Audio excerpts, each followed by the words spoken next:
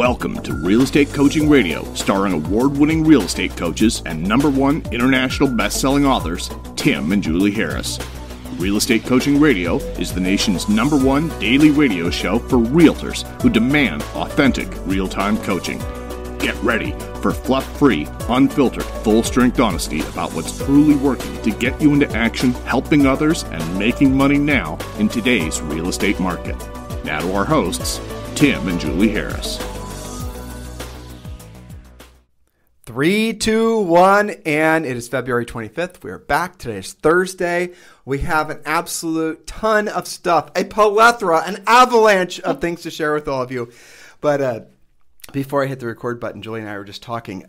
You know what? Not being political here at all, but I completely and totally understand why in some states the teachers don't want to go back don't want to go back to work. I completely and totally sympathize with them. And again, I'm not trying to be political and all that, because listen, a lot of the kids, ours included, they've gone partially feral. Yes, the little savages. Yeah. Those poor teachers, man. Or maybe the poor kids. I don't know. I suppose it depends on your school. I know. The teachers can have, can you they're imagine? They're in for it, man. They're going to have to pay for essentially a year's worth of children losing all grips of reality and how they're supposed to behave. Running wild. Yeah, I know. So anyway, so if you're a teacher or know a teacher out there, as kids start to go back to school, we all have to basically support our teacher community. Julie's parents are retired teachers. I guess in a strange way, Julie and I are teachers as well. But our people aren't completely feral; they're just partially feral, aka real estate agents. Well, that's true. Yeah, exactly. They should be able to relate. But not like a bunch of 7-year-olds. Can you imagine? Oh my goodness, I know. It's Anyway, going to be scary. So today we're going to finish up the points we started the other day, or yesterday rather, and we were talking about why it's absolutely critical you become a listing agent. But before we do, we have a special. Actually, Julie wanted to share this with all of you guys. Michelle McClintock, who is a coach for us. She was, and I think still is, probably regarded in the nation as the #1, I would say primarily short sale specialist expert. She's helped set up short sale programs for banks. She's worked directly with the major servicers and lenders. She was an integral part of our team back in the real estate crisis, and she's still a great friend of ours. Also a past coaching client too. And she sent Julie a message that all of you guys need to know about and just be aware of. Yes, and so you guys should know by now that we're very committed to letting you know from the front lines exactly what's happening, when it's happening, so that you can be prepared and not be surprised by anything. So let's get into Michelle's email. So again, you set Michelle up as absolutely somebody that we can trust on this stuff because she's in the front lines. Okay, so hi, Julie. Hope you guys are doing well. We are starting to see more and more short sales creeping into the marketplace. I have 14 new short sales just last week. The market in South Florida is strong and fast. Though I don't believe we'll see a crash like we did last time, I do believe we'll see a sharp increase in short sales to come. In today's environment and what we saw as a result of 2020, meaning COVID, every agent needs to add to the interview process when listing. Okay, so she's talking about, we refer to that as our listing toolbox. The seller pre-qualification is part of that toolbox. And our grizzled veterans will know, I'm going to go through 8 very specific questions when you are talking with your sellers. Now, before I do that, on our Premier Coaching, we've been talking a lot about the necessity of presenting net sheets to sellers, right? They can't make a decision about pricing or moving or anything else if they don't know about what they're going to net. Agents get afraid of that. I talked to that. Actually, there was a clubhouse that you and I were presenting on yesterday, this morning. I don't remember all of our, all of our public, all of our media syndication sort of blends in my brain. And someone was essentially asking how to protect their commission. And in our coaching program, one of the things we prescribe to all of you to do is exactly what Julie just said, is present a net sheet. But on the net sheet itself, don't put your commission down as just the obvious, target that sellers should be focused on. You want to basically break the commission down into thirds, where you're showing in essence what, there's the marketing fee, there's a negotiation fee. You guys get the gist of it. It's all part of our coaching program. We teach you how to do all this. And that way it does not keep your commissions in the crosshairs of the seller's eyes of things to maybe go after. And then you always want to focus the seller on what their net is. And so the question then becomes, Mr. Seller, what's more important to you? How much you net from the sale of this property, and this is what you'll net, and just circle it on the net sheet, or what I make. I mean, Mr. Seller, at the end of the day, if what difference does it make what the commission is as long as the check you're walking away from closing meets or exceeds your expectations? But Julie is talking about expanding the importance of the net sheet for the sake of actually preparing yourself for any surprise issues that come up as a result of this crazy, basically going on 2 years we've all been living through. Yes. So I'm going to actually skip ahead a little bit to make this point. What we're talking about is the net sheet, and Michelle's specific point here is that agents are, she does short sales for agents, right? So she has a lot of agent communication. She's been seeing them screw up the net sheets. That's the bottom line here. Okay, so she said, recently I've had about 10 homeowners list their properties with agents. These are agents she works with. Go into contract, go through inspections, appraisals, etc., only to get news from the title company that they had to bring thousands of dollars that they didn't have or anticipate to take to the closing table. In my experience, when this happens, it creates a domino effect with the transaction. The homeowner blames their agent for not knowing this. The buyer's agent blames the listing agent and the homeowner for not knowing this, and in turn questions the agent's credibility. Hence, buyers want to sue because they cannot close and have incurred costs associated with the situation. Okay, so what most people don't realize is if the homeowner did a loan mod, a forbearance, or a deferment, their payoff is not reflective in those situations until we get to the title agent. Okay, so let's level off there. If you did a mortgage forbearance, the mortgage payments you did not make are tacked to the end of the loan or the loan payoff. So I want you to be very clear about that. If you were one of the, we frankly suggested that many of you seriously consider forbearances back when COVID hit because nobody knew what was going to happen with housing. So Julie and I told you guys to seriously consider the SBA PPP loans and all the other things we told you to do, including mortgage forbearance, not just on your principal resident, but also on your rental properties. Many of you did that. Many of you did that in anticipation. Well, frankly, in case the markets had gotten worse, and the exact opposite happened, which was fantastic. But the reality of it is those unpaid payments go on to the unpaid mortgage balance.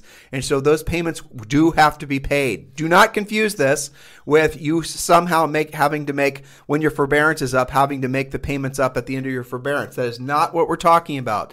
What we're talking about is the mortgage payments that say you were on forbearance for 12 months and your payment was $1,000 a month and you owed $100,000 on your house. Now you owe $112,000 on your house. Yes. We are not saying that at the end of your forbearance at the 12 months, you have to come up with a $12,000 check. Do not be confused.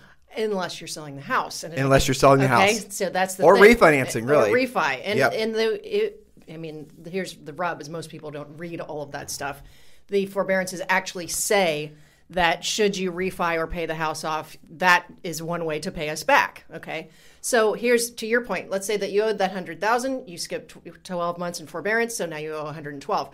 When they went into forbearance, the homeowner was thinking, I owe $100,000 on this house. Right. Okay. And then they go and sell it and they're all geeked up. They're going to buy something after, even after they've resumed the payments. And then they get to closing and the title company's like, no, it's actually $112,000. That's when the heart attack happens. And not to mention the $112,000 plus the actual selling fees of the commissions and whatnot. So you can see how, and honestly, to Michelle's point, it is truthfully the listing agent's responsibility. It is the listing agent's fault. Okay, so how do we cure that? They should have been asking the tough questions. Yes. So you cannot continue to be listing agents and be fearful of asking these questions.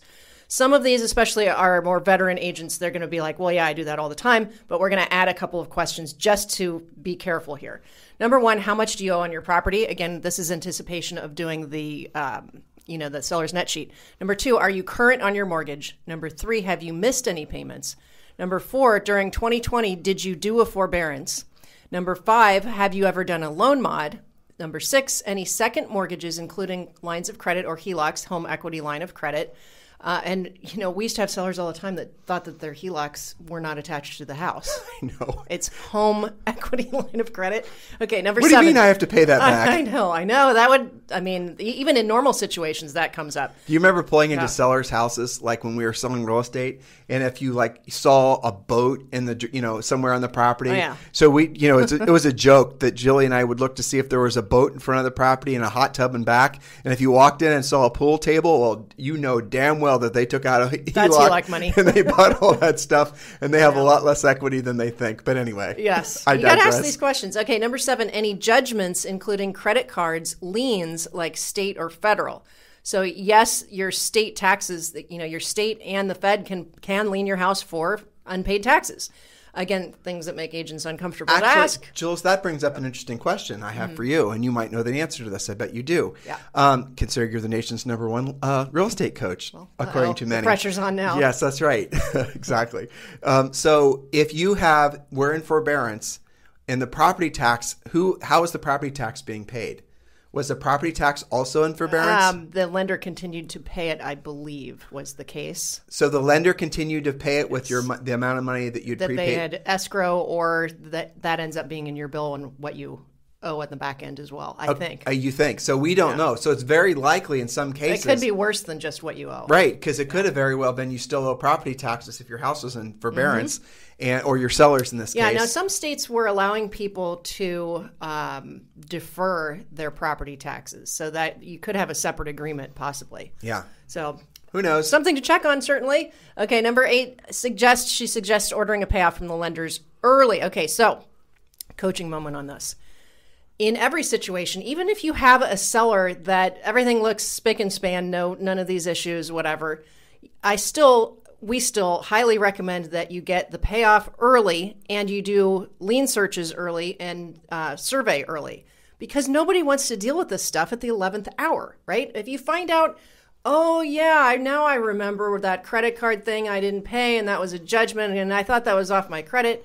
You don't want to find out about that the day before closing or the day of closing. You want to be able to take care of that so that it either doesn't wreck the closing or doesn't severely piss your seller off at you. So I'm going to give you, head of coaching, a challenge. I don't think that any agent, even experienced agents, are going to go through all these questions and feel comfortable asking them. I think you're right. I think we should make this into a form. And I think we should include it in our ultimate home selling system, which is part of Premier Coaching. And I think we should start institutionalizing this, per Michelle McClintock's suggestion, into all of our coaching clients' normal processes when they're taking a listing. I'm ahead of you on that. We're embedding it. We are basically, I'm making it a little bit less like, here's 8 questions you have to answer. It's going to be more conversational. Right. It's going to be embedded in the seller's pre-qualification. But I'll tell you, so if I'm just thinking or seller's net sheet. Exactly.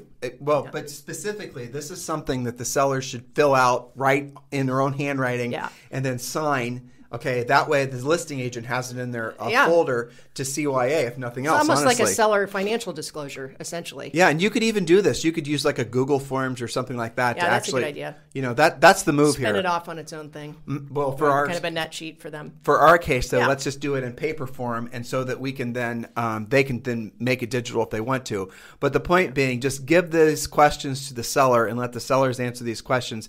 That way, some of you won't have to have these. I mean, I don't think I'm going to feel very comfortable after I've wooed a seller into listing a house with me to ask if they have any judgments, including credit cards, liens, state or federal, or whether they, all these other questions. It should be more like a worksheet for them. Like just part of the process. It goes along with, say, your property disclosure, kind of normalizing this. But I think Michelle makes a good point. You can't skip it. Let's continue to talk about this, just so hopefully sparking some thoughts for some of our great podcast listeners, of which we have tens of thousands. So, and I'll tell you exactly where I would suggest this be included. So when you are about to take a listing, part of our process is you send over a pre-listing pack. We have, as part of our coaching program, a completed pre-listing pack. In other words, we have it done for you, and the pre-listing pack, in essence, is pre-sells the seller into listing with you. The whole point of the pre-listing pack, and I'm saying this in a different way just to emphasize this, is to remove all of the stress from the room prior to you getting to the seller's house. In other words, all the toughest questions that a seller might ask you have already been pre-answered in the pre-listing pack. Julie and I have given the sellers the question, and we have given them your answer. And we've already done all this for you. It's part of the pre-listing pack, which is part of our Premier Coaching Program. And no, we will not sell the pre-listing pack individually because it's out of context and you won't learn how to properly use it. So inside the pre-listing pack, we also suggest you give the seller a net sheet. And now, Julie, to my point, I think you should also include this as part of the pre-listing pack. Yes. At least probably for the next few years as we see the ramifications, all these forbearances. Yeah, and I mean, even in normal situations, people misstate or don't have an accurate payoff, or random liens can be on the property and different things. But I will make this so that it's more easily digestible. Okay, thank you. Because it does come off this came from Michelle, so this is not the polished version. Yeah. She's just making the point. Ask those questions. So isn't it interesting, though, that we can have a hot seller's market and all of this equity out there and not be in a distressed market and still have to have some of these conversations. Well, let's take this to another level, which means we're not going to get to the seller points. We'll do those tomorrow. Okay. But I'll tell you, this takes me back to the conversation we had with our friend Rick Sharga at Realty Track. Yeah. And we were talking about the fact, in essence, that it's projected to be 600,000 homes in default, and which, I mean, frankly, that's a very small number compared to the number that were in default back in the crash. But here's the moral of the story. A lot of the people that are going to be in default are the people that are presently in forbearance. And so what's going to happen is they're going to come off forbearance. Oh, we should share with them that the article I sent you. But they're going to come off forbearance, and then they're not going to be gainfully employed in such a way that they can afford the house payment. Now, listen to what your coach is telling you right now, because it's critically important that you remember this. A lot of these sellers who are coming off forbearance, even with the missed payments tacked on the unpaid mortgage balance, they're still going to have equity in their properties. Now, what happens is, and there's different statistics on this, but the one that we use is that once someone misses a house payment, once someone misses one single house payment, there's a 95% chance that they're going to go into default. I've heard 93%, but you guys get the gist of it. In other words, people don't bring... It's highly likely. Right, it's highly likely. People don't bring their mortgages current, which, by the way, that's the reason notice defaults are a great source of listing leads. But in this weird, strange, mortgage forbearance, end of COVID era, you're going to see a lot of folks that are going to come off their forbearances, aren't going to have jobs that pay the same amount, not be able to make their house payments, but be sitting on a lot of equity. If they miss one payment, that house is going to, most likely go into default. And then when it goes into default, they're going to trash their credit. So even with equity, they'll have almost an impossible time purchasing another house. Now, you can then save them from missing a payment. You can save them from then having the house go into foreclosure and potentially losing all that equity by listing the property for them and helping them to cash out. And then maybe they have to rent for a while they regain or find employment that's going to make them so they can qualify for another house. Or maybe they just take that equity and they move it towards a lesser expensive house that they can afford on their lesser income. Point being, this is a huge opportunity, a historical opportunity to help, roughly 600,000 people. So there's a lot of people that are in forbearance that are, your neighbors, maybe you are. And all those folks are going to start thinking, okay, now that I can't, essentially I have to start making my payment again. I can't make my payment. I would start in your community being at least aware that there's going to be a lot of people in that situation and start conditioning yourself to have the conversations where you can save them from having to, frankly, lose all their equity and trash their credit and default. Yes. And so remember, inexperienced, distressed-ish property listeners, okay? Just because somebody is behind, just because they owe that forbearance money, does not necessarily mean they're going to be a short sale, which a whole bunch of agents live in fear of and have heard horrible stories. Okay, so most cases, Tim, to your point, are going to have equity still. Yep. So yes, they're in default, but they still have equity. So you've got to get in front of that. Now, Fannie and Freddie just gave these guys a huge gift by allowing some forbearances. I don't know how they're going to qualify that. FHFA, right?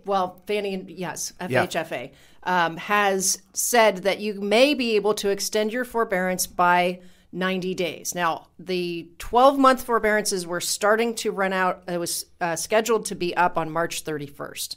So as of March 31st, you were going to have to either start making your payments or not. Now it is June 31st. So that just bought all of you time. You now have roughly 4 months to get in front of this and talk to your friends, your neighbors, certainly people in your database. I mean, your past clients and your centers of influence. I guarantee you there are people in that list in your database right now that are freaking out, trying to figure out what's going on with their mortgage. What are they going to do? It's your job to get the house sold and allow them to have some equity. Whether they're able to buy something, in the near future or not, that remains to be seen, but at least they'll have the money to rent with, to move with. Honestly, Tim, not doing that kind of outreach, I think is kind of like malpractice. If you've got a real estate license and you know about this stuff and you know how to help people, but you don't do anything about it, I don't like that. Well, you guys are always looking for sources of listing leads and thinking you have to basically overinvest and buying leads in whatever form the purchase leads are going to be, social networking and whatnot. But the reality of it is you're constantly surrounded with sellers that have to sell. You just aren't honestly you're not looking in the right places. And Julie and I are hopefully sparking some creative energies within all of you to realize that there are going to be, in this case, hundreds of thousands of people. They're going to have to sell their houses most likely, and you might as well be the listing agent. I mean, how many of those do you actually have to list? And what some of you will absolutely be shocked and stunned by is the fact that many of these houses that are projected to go into foreclosure, in essence, or at least be on the road to default, are not in the less expensive areas than the most expensive areas, and the areas, frankly, in California and places like that, where people haven't been able to work, where maybe Vegas will be full of this. Where people have been maybe overextending themselves. And there's another report that you and I were given that showed that something like basically the crappiest quality loans were issued in just like the last couple years with the least amount of money down. So those are the people that are going to be at most at risk, right? Because they're not going to realize that those forbearances may have wiped out. Well, I would doubt that too many of them have no equity, but they're going to be surprised that their balances. And it's probably going to be a tighter call for those. Yeah, exactly. Yeah. But these are the types of things that give you an unfair advantage in the marketplace because you now will have access to information that other listing agents won't. 9 agents out of 10, when faced with a seller that has essentially a nothing, how would I say? I want not to say complicated, but I'll say somebody that has an issue that's not just simply show up, put the sign in the yard and wait for it to sell type seller, that most agents are going to walk away because they're not going to know what to do. Most brokers and office managers are not going to know how to help their agents to help those sellers to solve the problem. So again, that creates more opportunity. This is another example. Like, for example, now, again, we do not think there's going to be a big, massive amount of depreciation in the marketplace. Matter of fact, the exact opposite is going to be true. There's going to be a massive amount of inflation, or what a lot of agents will call appreciation of homes. And it's real estate. It's going to be probably one of the best residential real estate, not commercial. It's going to be one of the best things that you could possibly own, probably for the next forever, really, honestly. Probably. And we're going to see such radical, huge amounts of inflation in asset prices, but in real estate in particular, that owning a home is a home run. So, there's not going to be a big drop in prices. There's not going to be a big round of depreciation like there was last time. So look, the bottom line is there's going to be more upward pressure on pricing, which makes it so that you helps a lot of these people out of their payment situation if they can't afford the house anymore. And most likely they're going to walk away with a check, and you're going to walk away with a check too. And sellers like this are the best types of sellers because you really help them solve a problem. They're so loyal. I mean, they'll refer so much business to you. I was always surprised that our most loyal clients from our real estate career were 2 categories. One is for sale by owners. Yep. And the other one is people that we either got them out before the short sale or negotiated for them for a short sale. Because, I mean, that is the truest manifestation of helping people solve a problem. Let me scale that. And actually, this will ring a bell. Do you know how we originally met Michelle McClintock? It was related to short sales somehow. We taught her how to do short sales. Yeah, she was one of our short sale coaching clients ages ago, back in 2007. That's right. She was I think she came in 2007. Mm-hmm. And I remember when she was obviously a rock star. She's totally absorbing all the information, but she was a coaching client. Yeah. Now, back when we were teaching agents how to do short sales, back really before the market truly crashed because we saw it coming. Those agents that knew how to do short sales ahead of the rest of the market had a ridiculous advantage. Absolutely. And because they had huge advantage. Because the other agents would run into these sellers, and the sellers would be near upside down in their mortgages. That meaning simply that they owe more than the house is worth, and the sellers would have to then be the listing agents that didn't have the skill set, or the agents who were trying to vie for the listing didn't have the skill set to solve the seller's problem. Mm-hmm. They just walked away. They didn't know how to solve the problem. Well, they had fear of the unknown. Right, and they didn't learn. And a lot of agents for a long time, when the market turned, they would make fun of short sales. A lot of our competitors were making fun of them. And the agents that knew how to do short sales realized it was an incredible opportunity for them to be of service to other people. They're the ones that made fortunes. Absolutely. They really Michelle did. being one of them, right? Michelle being one of them. Michelle and her whole family. Yeah. I mean, they were selling, I don't even know how many houses per year in Southern Florida because they were all short sales and because she built a reputation of being able to solve people's problems. Absolutely. That's why we use her brain. Yes, exactly. But the point of it being is that ultimately these are skills that, look, we're in a ridiculously hot seller's market right now, but there are going to be pockets, to Michelle's point, of where there's going to be distressed sellers or near distressed sellers. You need to at least have the skill set or the knowledge base to have the conversation so you don't just walk away from that opportunity to be of service to that seller. That's right. So your answer is yes, it'll be my pleasure to help you with that. It's my pleasure to help you solve that problem. And I think ultimately that really makes an agent more confident because it does put them in a position where they can be of service to other people. Knowledge equals confidence, ignorance equals fear. Yeah. You have a choice to make. Is that the bottom line? It is the bottom line. And I think the fact that in most cases there's going to be equity still is such a blessing for these people, because had the market not done what it did, they would all probably be short sales. I mean, we've seen that before. So the natural question would be, if I were listening to this, I would say, how do I identify who are the people that are coming off for forbearance? And here's the answer. There is no list. No. There's no way for you to determine it, but I'll tell you the best way to go about doing it is starting with your centers of influence and past clients. Sure. If you don't have past clients, start with at least your centers of influence and have the ability and the willingness to have this conversation with folks, at least having the starts of the conversation with folks, and then you'll start uncovering all these people that are in this situation. And I'll also suggest that you're going to see a lot of people that are like, where was there in your town or community where there was essentially a drop in income from people losing their jobs. Things closed for good. I always lean on the restaurant. Well, Vegas, there you go. Vegas is a perfect example. Vegas is a perfect Reno example. As well. Right, where there were people that had their whole livelihoods dependent on tourism, and there was no tourism anymore. In certain parts of California, where they have these, where the states were the most restrictive as far as lockdowns, right? Where's that going to be? I bet you in those markets, you're going to discover that a lot of the people that were essentially on lockdown receiving no pay or partial pay for a long period of time, and those jobs don't come back. In a lot of cases, the restaurants that close, they don't reopen. Most restaurants, most businesses, they have no savings, or if they have savings at all, it only lasts them for 60 to 90 days.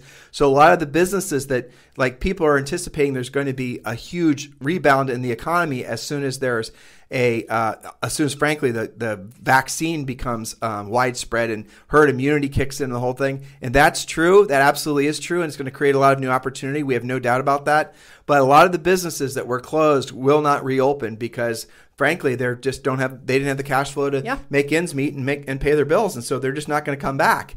And a lot of the loans that were issued through the PPP and the EIDL through the SBA, a lot of those loans are going to be defaulted on because the businesses just didn't have the ability. And even if they do open back up again, let's say you have a restaurant and you want to open back up, and you had these, maybe your restaurant had this long-term reputation because you have like a really great serving staff, and and all these people, maybe they're not, frankly, they took other jobs, or maybe they moved. And so the reason that your restaurant was successful is because your killer wait staff, and they're not available anymore. Well, there goes your, the reason that your restaurant was successful, or one of them. You guys get the gist of it. But you really have to talk to your database and find out who needs your help. There's so many reasons to be. It's so I don't know. It's such a duality that you can call. You should be calling, of course, your database, and you have these dueling situations, right? So in some cases, you're going to say, if I could get you 20% more than I could get you last year for your house, because we have this evidence that of pricing, what would that do to your plans? And then on the other hand, you might be helping somebody with their forbearance situation. I just think it's interesting that we have these things going on at the same time. Well, combine all of that, right? And so one of the better ways to approach your centers of influence and past clients to broach this sort of maybe prickly topic would be simply calling with your list of buyers who are looking to purchase in the area and using what you just said. I mean, we have agents in all of our biggest coaching markets who that's exactly what they're doing. We're telling them to start with their centers of influence and past clients, and outside of that, start calling everybody and just simply say, because most of these sellers are not going to know their properties have doubled in some cases in value, or in some super hot markets have gone up by an extreme amount. Tell that seller, call those prospective sellers and let them know, just be strictly, directly and to the point, and say, if I were to pop by with a buyer that's willing to pay, X for your property or in that range, would you consider selling the property? That type of question. And then maybe that's when you can start broaching the topic about whether or not they're coming off forbearance. Yeah, I'll tell you one thing that I have seen with our coaching clients that are calling on expireds. I don't know what a lot would constitute, but I have several cases from just the past, 2 or 3 weeks they're coming across expireds who were significantly overpriced because they were trying to pay off their forbearance money, or because they were, COVID-related reasons. And so in some cases, depending on how old the expired was, you still might be able to get a good price. But we're seeing when they're truly overpriced that it's that reason. And so that might be somebody that you could turn into a short sale. It's going to take asking the tough questions and working things out, but certainly saving them from ending up in foreclosure. So all of these things are happening at the same time, and your only job is to figure out what situation you're going to help the most with. You're not going to know who needs your help without talking to your people. So start with that, and then you can expand out to the NODs and see what's going on with the expireds. There's lots of opportunity here to be of service. Back to you. Not back to me. Sorry, you're writing. So we probably need to give them some homework. Yes. I think the homework is, split out look at the total number of people in your database and, divide that. I always say divide it by 20 days. There's 20 work days in every month. That'll tell you how many people you'd have to call every work day to actually speak with everybody every 30 days. If that number is too big, maybe you come up with, 15 and you're not going to make that many per day. Then divide it by 40, divide it by 60. Even if you have, you talk to 5 people a day, it takes you 90 days to get through your whole list. What would your business look like if you talk to your entire database every 90 days? I mean, come on. I don't know. I don't know why people don't do it. So a quick reminder, Julie and I are doing, frankly, Julie and I and a lot of our other coaches and top coaching clients, we're doing a clubhouse event. It starts every morning at 8 a.m. East Coast time. And we're going to expand that as we pick up more regular attendees. And the clubhouse event is called Masterclass Real Estate Mindset, Motivation, and Money. Masterclass Real Estate Mindset, Motivation, and Money. Or you can just search Julie and I on Clubhouse, and then you'll find the room that we're hosting every single day. If you're not on Clubhouse, and it's not public yet, you can still. By the way, did you send out your Clubhouse invites? I was about to do that. You reminded me. Okay, good. Yes. So Julie has Clubhouse invites. If any of you guys want Clubhouse invites. I'm full, but that's okay. You're okay. Well, so the Clubhouse is going to get out of beta, and which means it's going to go public. So here's the homework I'll have for all of you. Personally, I think Clubhouse or whatever type of audio only social networking is going to be the next big thing. There's no doubt about that in my mind. But as far as Clubhouse goes, it's definitely got an unfair advantage. You've been reading about it in the news. You've been hearing about all these, big name people, business leaders and celebrity types that are starting to be on Clubhouse. I would strongly encourage those of you with iPhone, because it's not available on Android yet, to hop over to your app store and download the app, Clubhouse, and then reserve your name, because there's going to be a mad rush to people who are going to be joining once it's out of beta, and all the, your name is going to no longer be available. So definitely go and reserve your name, and then they put you on the list to get into Clubhouse. And from what I've heard, for the most part, people get in within a week or two. But this Clubhouse communications thing is going to also be a killer way for you to start communicating with your real estate centers of influence and past clients. And we're going to be sharing with you some ideas on how you can go about doing that as well. But in the interim, make sure you do your homework. And what was the homework again, Julie? Start calling everybody in your database, at least 5 people a day. That's real conversations. A contact is a conversation with a decision-making adult about real estate. Okay, so 5 a day, minimum standard. You will discover who needs what kind of help from you. And, your business is absolutely going to increase as a result. Yeah, maybe you pick up some buyers, maybe you pick up some referrals. Doesn't matter. You need more business. That's right. And if you guys want to join, any of you interested in joining eXp Realty, Julie and I are definitely affiliated with eXp. We would love to be your personal sponsors at eXp Realty. If you're ready to join eXp, you're looking for the right sponsor, we would appreciate the opportunity to interview for the job of being your sponsor. Mm-hmm. You could just text me directly at 512-758-0206, 512-758-0206. Thanks for continuing to make this the number one listened to daily podcast for real estate agents in at least the United States. It's continued to be successful because you guys continue to share it with other agents, and that is your secondary homework assignment. Please do consider giving us a 5-star review over on iTunes, and also please do consider sharing this podcast with other agents. Help us live our mission, which is being of service to all of you, and by being of service to all of you, we're giving you the useful information that will put you in a position to help other people, and I think today's show was a great example of that. In the meantime, we'll talk with you on the show tomorrow.